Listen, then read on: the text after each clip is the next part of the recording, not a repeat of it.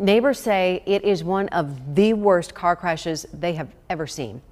A speeding car slams into two houses in Creston.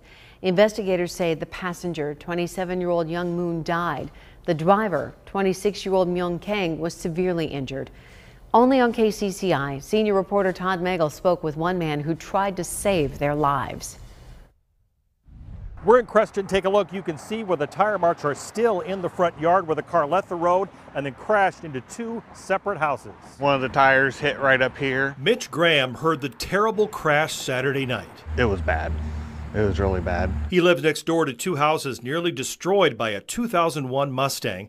Police say it launched into the air at a high rate of speed. You can see the tracks going up, and then those little concrete steps there is where they hit and got launched up. Tires squealing, and next thing I knew, there was a car up backwards on my house. Delbert Brown lives in one of the damaged houses. Well, it kind of woke me up from my nap, and I just woke up and come out there, and I just, wow, what happened? He says the car lost control, hit a step, flew into the air, smashed the front of his neighbor's house, then crashed into his porch before it landed upside down in his front yard. And the car was upside down up against the fourth house's porch, and all you hear was screaming. Graham tried to help rescue the driver and passenger. The driver, he was in really bad shape.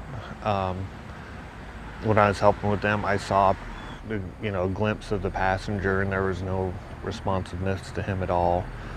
Just blood everywhere. The Iowa State Patrol is investigating. So far, no charges have been filed.